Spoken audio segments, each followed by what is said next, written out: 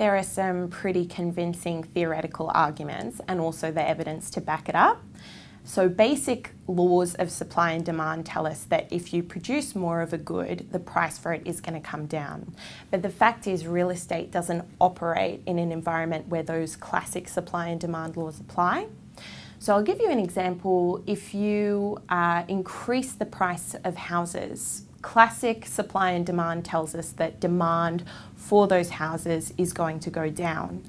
And that's partly because of something called the income effect. So if you have a set amount of income and the price of an asset goes up, you have less purchasing power to buy that house. But then let's introduce one of the institutional frameworks that housing is operating in. So the ability to take equity out of your home to borrow and buy. What that does, if you own a home, is you can turn that home into purchasing power.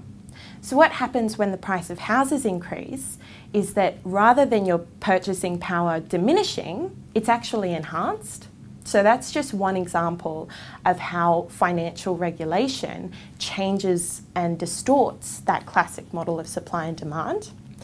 And I recently got to see Lawrence Murphy from the University of Auckland talk on this issue as well.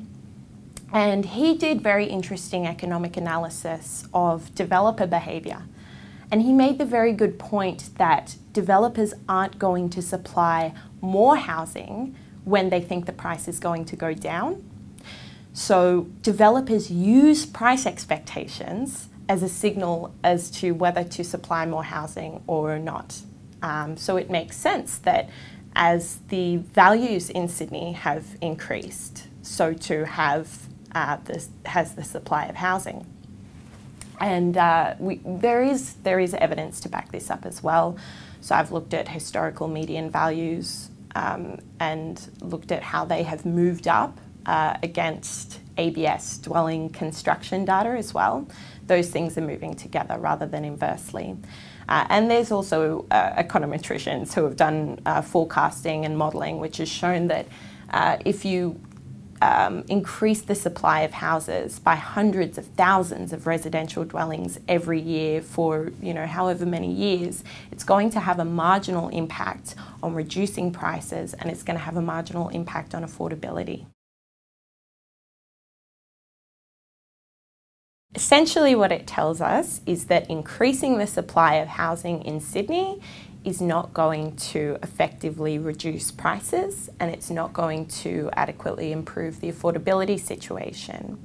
And we have the data to back this up as well. So I plotted the historical median values using on the house data for the past 35 years, and I laid that over ABS dwelling construction data, which tells us how many residential dwellings are under construction at any point in time. It's hard to do a Sydney level analysis because the ABS data only breaks down to a state level. But even at a state level, you can see that the median values and the supply of dwellings are moving in the same direction. And this is particularly evident since the start of the latest housing boom in March 2013 up to March 2015.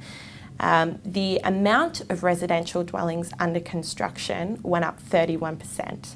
So in 2 years' time, the amount of dwellings under construction has gone up by a third. And then against that, the median house value in New South Wales has increased 27%. So there's a clear direction upwards of both dwellings and median values, which is telling us that it's not that classic supply and demand going on.